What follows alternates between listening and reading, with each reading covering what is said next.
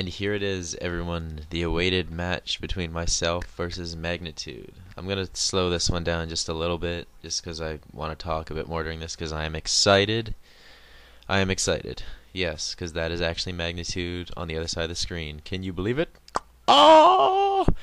Anyways, starting off with the hacks, he misses a hydro pump, which I know I could live, because this is novelty magma trap Heatran with special defense EVs.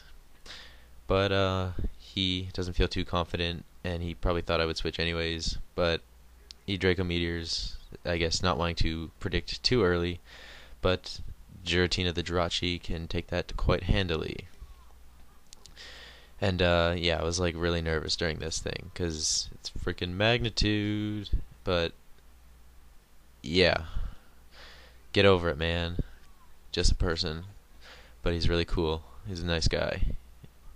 If you all could battle him, I would really advise that.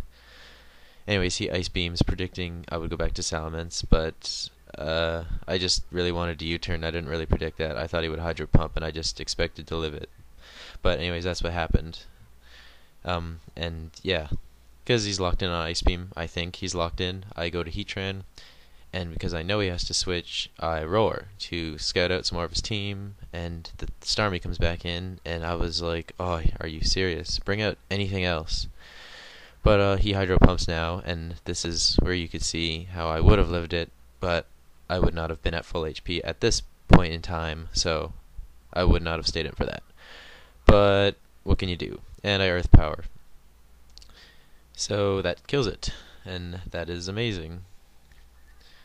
So there goes his Ziggurat, the Gyarados, and despite me having Roar, I think he's gonna Waterfall just to kill me anyways, to get me out of there. And I go to this thing to intimidate it, trying to take the Waterfall, but he Dragon Dances because he's pro, and he knew I wouldn't stay in. But he's at neutral attack right now, and I don't know if he has Taunt, but I'm gonna risk it. Just because he may want to go for more attack boosts, and I Toxic it, and that's awesome. Because that thing's going to slowly get whittled away, and I have like 2-3 guys with Intimidate, so I can like shuffle that around. Anyways, he Waterfalls, and I wanted to Stone Edge, but I flinch, because I just do. I don't feel like doing anything. But yeah, Stone Edge wouldn't have killed it, but it would have whittled him down even more. And this is where I decided to go for more Intimidates, and here he gets pointless hacks because apparently he has Stone Edge, and because I was an idiot and was too busy talking to him on MSN at the time of the battle, I missed him missing a Stone Edge, which you are about to see, and I thought he just Dragon Danced to get more attacks. So there's me looking like a noob depending on hacks to roost up, and it sure as hell does look like that. But that's why I stayed in and Dragon Danced, if you were wondering why I looked like an idiot in his video. And I take a Stone Edge and I facepalm myself at this moment because I thought I was gonna die and I was an idiot. And yeah, I don't know what the hell I was thinking. I thought he would switch maybe because the poison's racking up. I don't know. It was like 1 a.m. or something like that. So yeah, and predicting he's gonna Stone Edge again or Waterfall just to ensure it hits and kill me.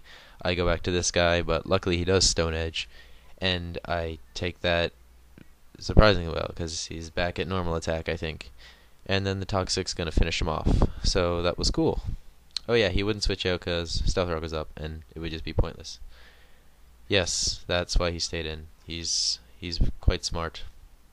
Anyways, brings in the Latias, and I just want to die. I want to switch into something, but I live, surprisingly.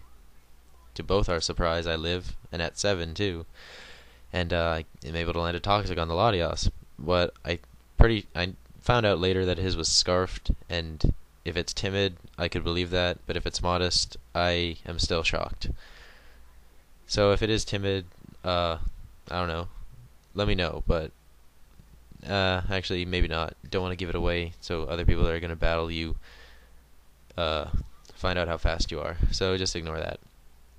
Anyways, I wish up, and Surf still does nothing to me, and he was, again, surprised, so he decides to get out of there, and U-turn to pass the wish off to, yes, Salamence. That's what I wanted to do, because it was low, and I thought it would still be useful, and also I get to land an Intimidate on the Electivire, so that's really nice.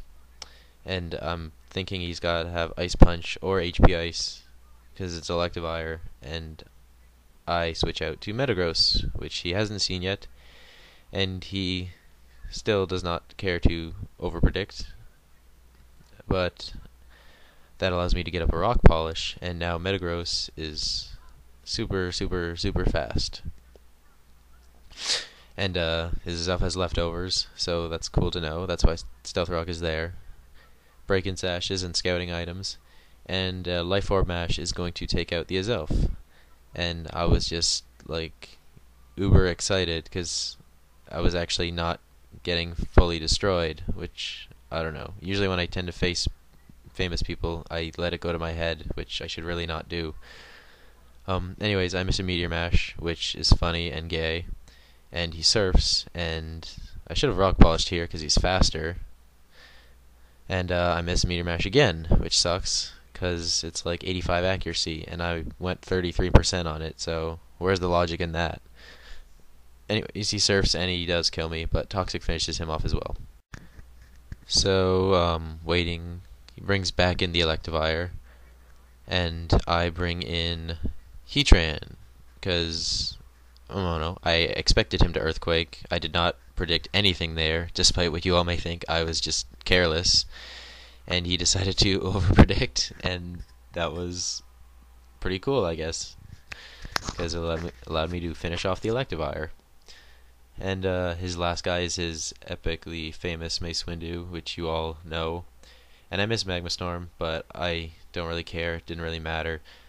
And he's going to crit me for pointlessness, and I'm going to crit him with a Flamethrower for more pointlessness. So thank you so much, Magnitude, for the battle. I thank you. I've gotten like a lot more subscribers since you've posted your version of it. So looks like I'll be doing another special video pretty soon. But yeah, like I just can't say it enough. Thank you for the battle, Magnitude. I want you guys to rate, comment, subscribe, and just thank Magnitude for this epic battle. See ya.